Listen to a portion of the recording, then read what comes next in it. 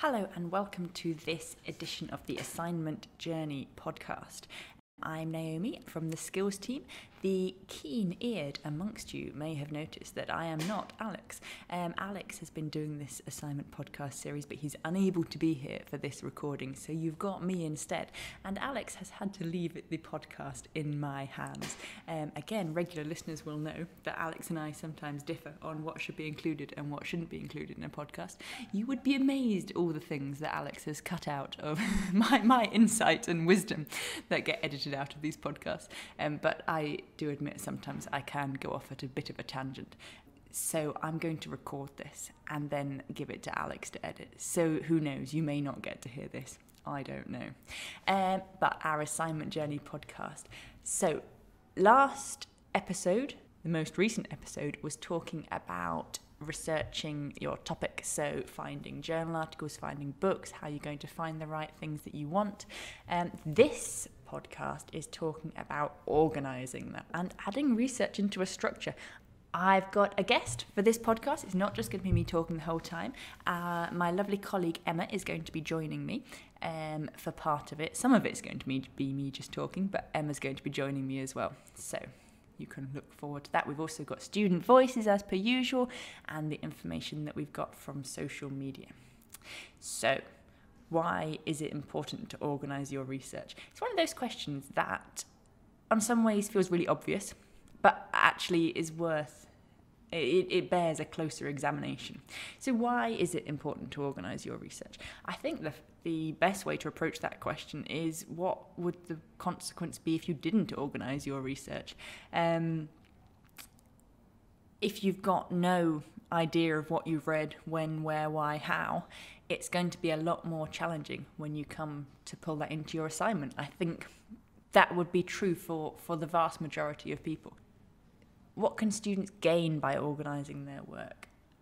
I think it is going to be different for individual students, what you gain from organising, what you're reading as you go along. For me, I gain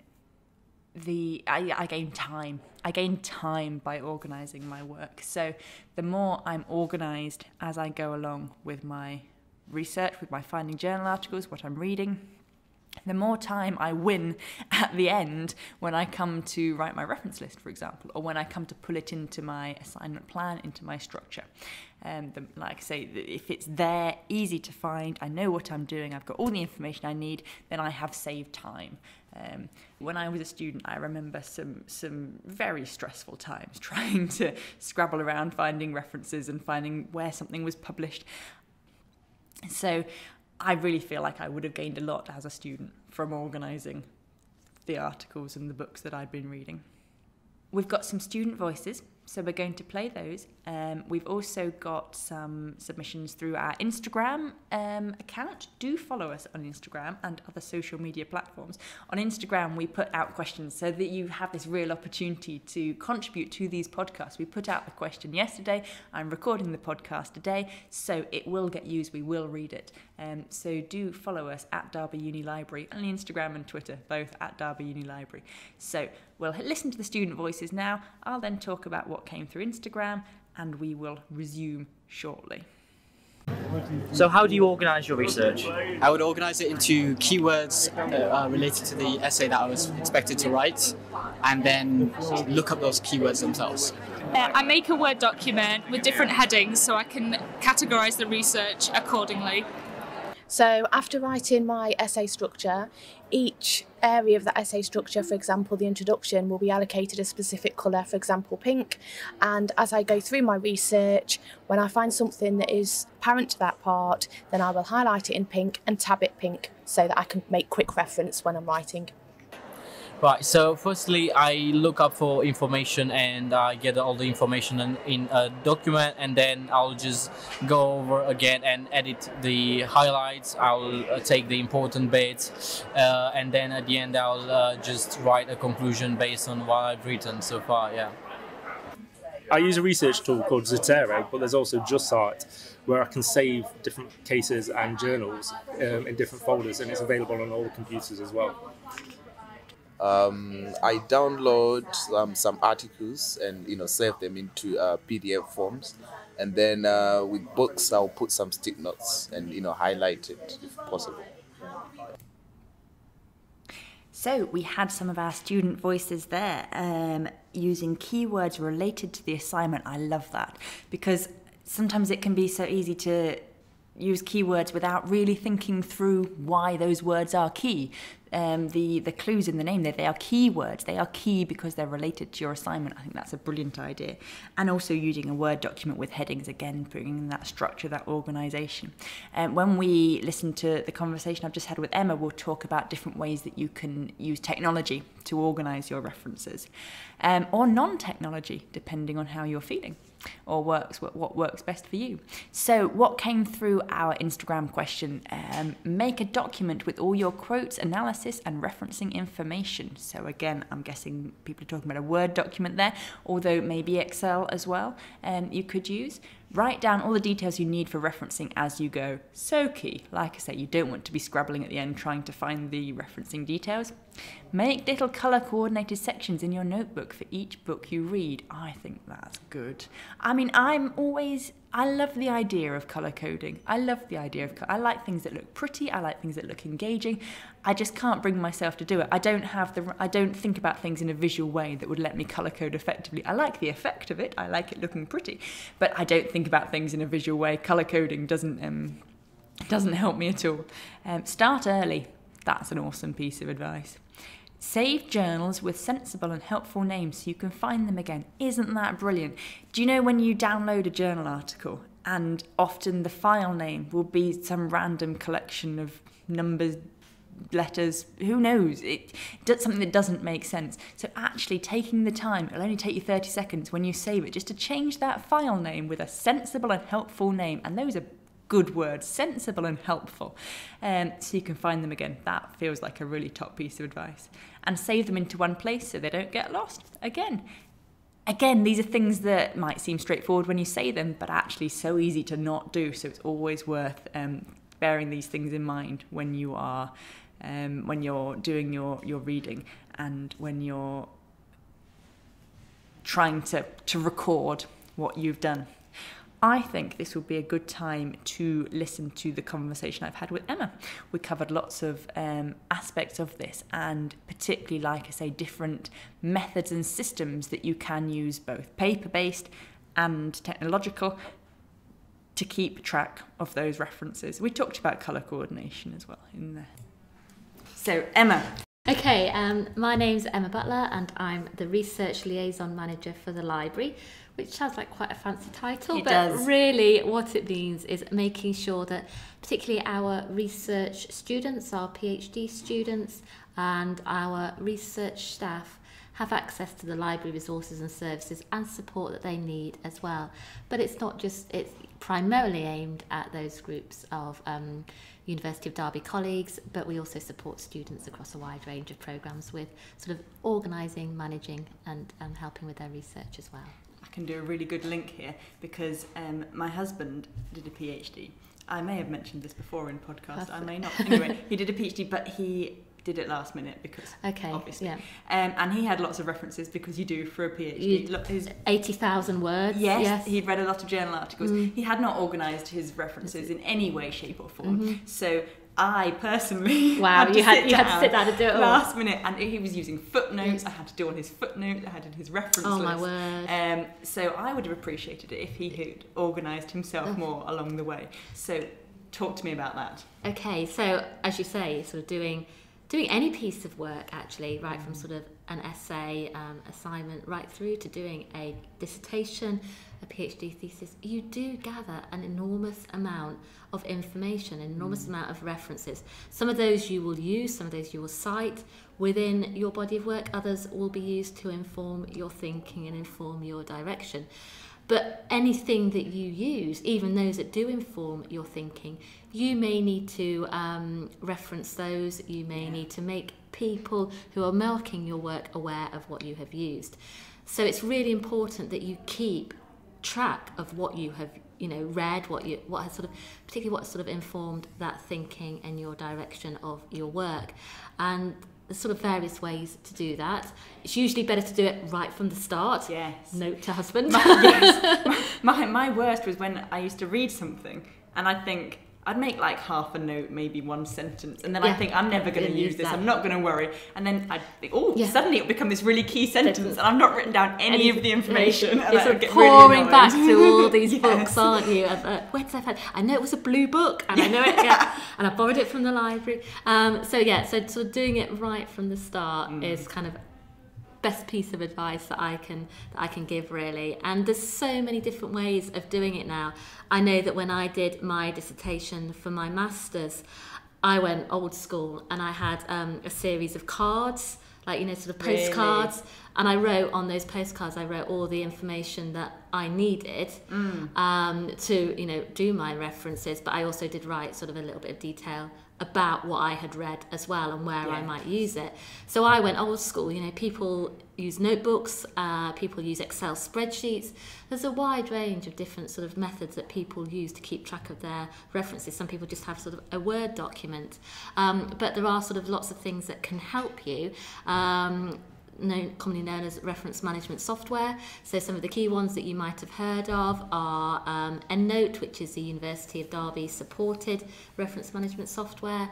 There's Mendeley, there's Zotero, there's SiteUlike, which are free ones that you can use and access as well. Endnote you'd have to pay for, wouldn't you? But the library subscribes to it. Yeah, the university subscribes to it on your behalf. So, and with all of these, it's basically a case of, as you go through, as you're doing your reading, you add the reference to that piece of software, and then they're sort of all collected, stored for you, and then you can then insert them into your work as well as you are writing. So you have your sort of reference there, and sort of it can be formatted in the style that you need as well. Yeah. Does it do they put the citation and the reference for your reference list together? So yes, like it does. Yeah. So if you're doing Harvard, it will insert the citation where you need it in the correct format, and then add the reference. Certainly Endnote will add the reference at the end of your piece of work as well. And usually with most of them, you can add a PDF of the article to kind of the piece of software as well. So you've got that kind of complete package of the information that you have used, which can be sort of really, really helpful when it comes to, sort of writing your references, when it comes to evidencing where you've got your thoughts and ideas from. Definitely. Yeah.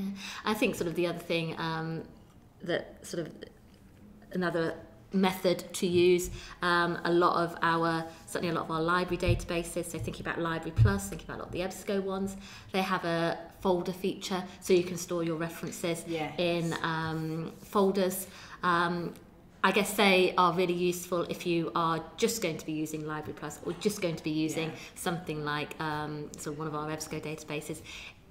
And you can save all your references within a folder. You can kind of access them. Do you still have to create an account? You do still have to create an account to do it. So you log on to Library Plus, for example, with your University of Derby username and password, as you do with a lot of our library resources. But then you have to create a separate account in order to access that folder. But anything that you add to that folder will stay there. And then you can use that to compile your reference list as well. So different people work in different ways. Yeah. So. Are you a colour coder? Am I in what respect? So when you're organising things like you've got all your journal articles on different topics, do you colour code topics, or do you not? No, I don't. No, I'm not a colour coder. No. I don't. What I did tend to do as well is I would print out the first page of like a journal article I was using. So print out just the first page, because obviously, being aware of sustainability and green issues and the cost of printing, etc., etc. But just print out that first page. Usually on that first page, you've got all the information you need for your references. You've also got a bit of an abstract, a bit of summary, a bit of an introduction, so you know what the article was about. And then I used to kind of annotate that as well. So I'd have a folder of journal article first pages. That's a good top tip. Good top tip that as is. well. And it's often very easy to get. You could do the same thing. You can sort of photocopy the title page of a book or print out the title page of an ebook, and then you've got all that information that you need as well. Or screenshot it, yeah. And save it. You can annotate, add sticky notes and things, annotate PDFs as well.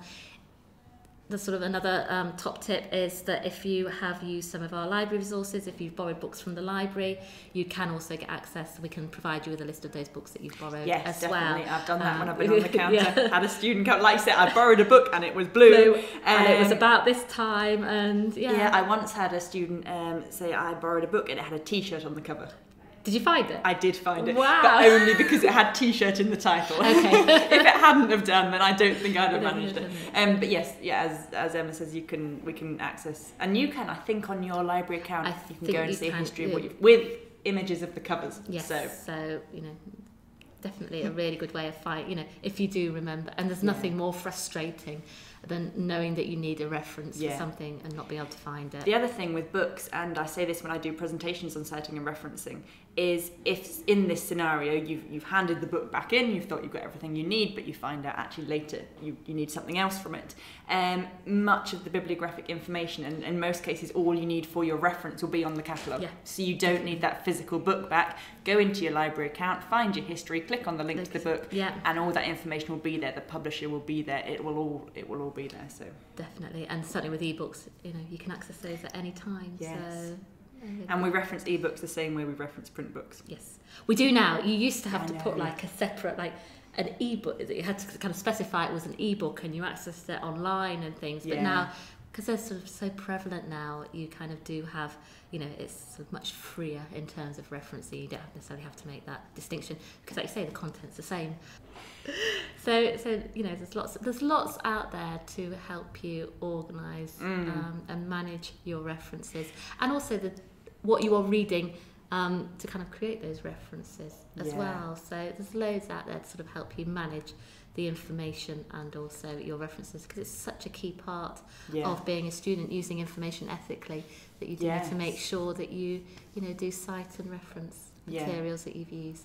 I think because there are so many different ways of doing it, you've got to strike a balance, because you've got to try. It's always useful to try different things and see what works for you. Find a method, because it might be that writing it all out by hand on sheets of paper is what works for you best. So I think there's a balance to be struck between experimenting, but then picking a method and sticking with it. Yes, because I love a new idea. So my risk is that I'd start doing one thing, and then halfway through I'd find out about something else that was amazing and start doing that, and then it just gets more complicated. And I think it's a really good tip, Naomi, because if you are if you're starting off in year one, what you read, what you use in year one may inform your thinking later on in that year. You might actually start in year one and have a fantastic idea for something you want to study in depth for your dissertation, or perhaps something like the Ignite URSS scheme. So to be able to have sort of that catalogue of everything that you've read throughout your university career can really help you to sort of make sure that you're getting as big a picture of sort of the research that's out there as possible. So Wonderful. Thank you very much for your time, Emma. Hello, this is back to Naomi just on herself version of Naomi. You've just heard the conversation I've had with Emma. Hopefully that's given you some insight into some of the tools that you can use. I am back looking at Alex's podcast plan that I am dutifully following. I think we've covered most of the things in the plan, apart from adding notes into a structure. Now, that's a really fascinating topic because it's pulling together different skills.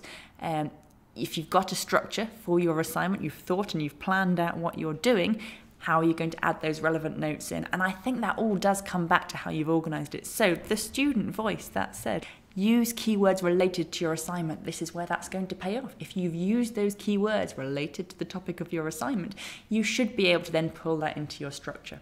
So structure, and I don't know if this was talked about in the assignment journey podcast last episode, doing your reading and your research and doing your structure, it can be tempting to do one before the other, depending on how you work. But actually, it can be useful to do them sort of alongside each other. The one influences the other. So you might think through a basic structure, which influences what you research, but then what you read might influence your structure. So if there's that dynamic relationship between the two, you should be able to find that your keywords, that you're organising your references and your sources with are relating back to that structure. And you can, I'm picturing this sort of beautiful synergy between the two as you all go away and do your assignment preparation. This synergy between what you're reading and what you're thinking about and the structure of your assignment as you're pulling all that together.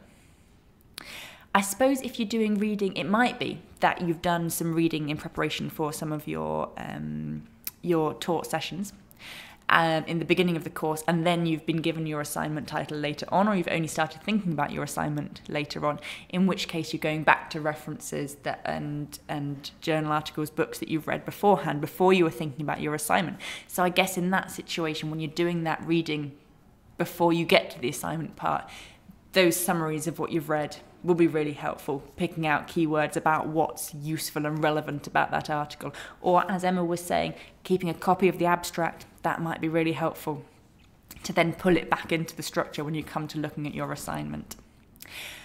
Where might students find resources on organising research? Well, I'm glad you asked that, Alex's podcast plan. I'm glad you asked that. We have a skills guide. You might be able to hear the clicking because I'm opening it up, because I can think better when I'm looking at it in front of me. As said before, I'm quite a physical person. My hands move, I like to look at what I'm doing. I find it very difficult to talk in the abstract. So we have a skills guide called Organising, Research and References. So that's basically what we're talking about. We've got information about why you need to learn it, how do you do it, and we've got information about reference management softwares as well. There's a link to Endnote, all sorts of things on that guide, so that you can get to library homepage, click on find subject information, and then drop down the skills guide, drop down, and you will get to the relevant guide. That information is current at the moment. So that's answered that question. Hello there, it's Alex here, hijacking his own podcast in post-production. So, to conclude this podcast, what you have watched is all about organising research. We would recommend that you go and check out now, for more information, some different online technological ways of organising research. So if you're interested in that, we have an Endnote video available. As well, check out the skills guide, as Naomi said. But for this podcast, I guess that is it. So for the next podcast, we are going to be talking all about writing the assignment, giving our top tips. I'll be joined by some people from the university, and we'll be talking about how to get flow, how to critically analyse, and also how to structure an assignment, as well as also giving that general advice. So tune into the next episode. Thank you very much for watching this episode, and I'll be back shortly. Bye.